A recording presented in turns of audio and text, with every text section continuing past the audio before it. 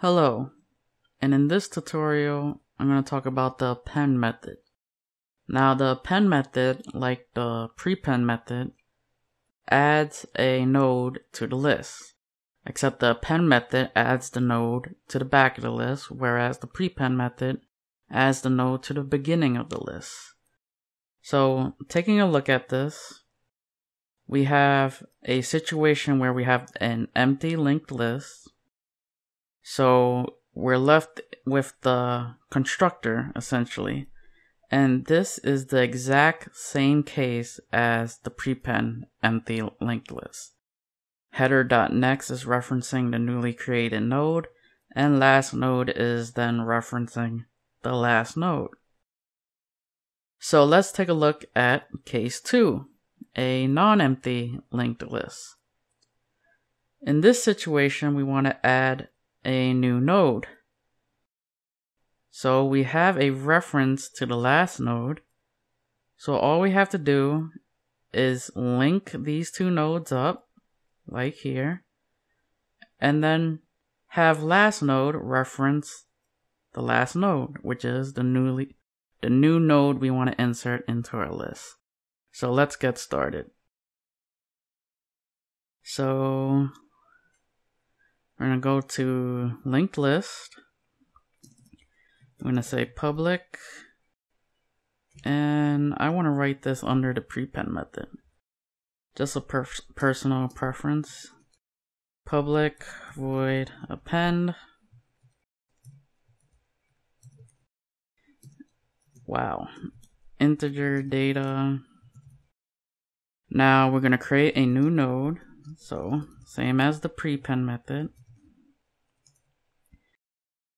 And we're actually going to do the same exact thing from the prepend method if we have an empty list. So just copy that. So header.next gets a reference to the new node, and last node gets the reference to the new node because there's only one node, the newly added node to our list. So what's the other situation? Let's take a look at the diagram again. So the diagram has this. So currently we have something like this. We want to add a new node. We have a reference to the last node. Let's think of this step by step. First, I want to link these two nodes together. So last node, which is this one, has to link these two. So I want last node to reference this. So what should it be? Last node.next. .next is this part, and I want to reference n, the newly created node. So let's say n. Now what's the next step? Next step has last node referencing n. So let's do it. Last node reference n. And now our final step, increment the size. So now that we have our toString method actually working, let's test it. So I want to get rid of this because I don't want it.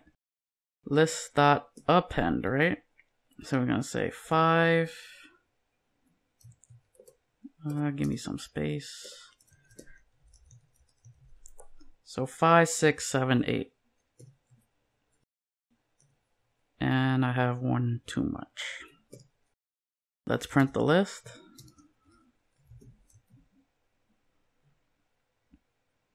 And there we go. Our original list was this, 4, 3, 2, 1 from our prepend. We are adding to the back of the list. So 5, 6, 7, 8. So you can see that our append method is indeed working.